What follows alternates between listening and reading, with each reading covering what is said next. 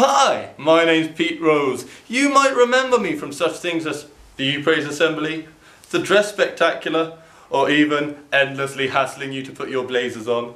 I'm here with a few of my colleagues to show you and you how to get the most out of your revision. Miss Plant? Miss Plant? Miss Plant? Mr. Rose. I just don't know how to get the answers right.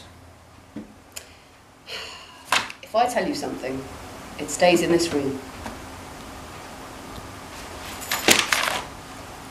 Basically, if you go on to the exam board website, there are example essays, and in fact, the entire mark schemes for the exams, including exemplar material of a very high standard.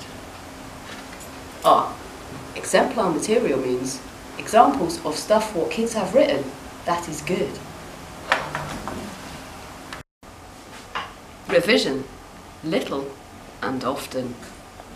Right, here's a Thompson-tastic tip for revision. Use flashcards. Put your key facts on the flashcard, then stick them on the wall, stick them on a door, stick them on the fridge, stick them in the bathroom, stick them anywhere you like. Flashcards. Use them. What's this?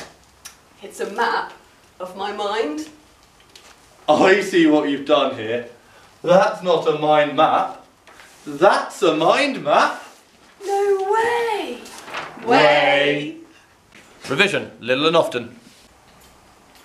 Oi, Clinch, you look like a tool. A revision tool. Make sure you get enough sleep. Shh. Revision, little and often. Okay, so here's a cheeky little mnemonic for remembering the parts of the electromagnetic spectrum.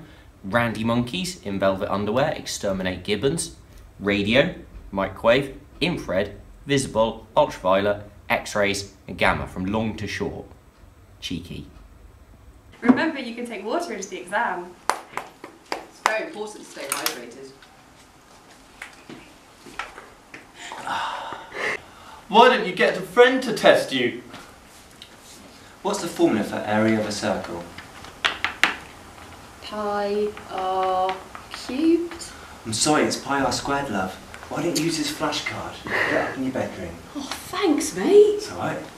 Great use of a flashcard. Yeah. Excelente.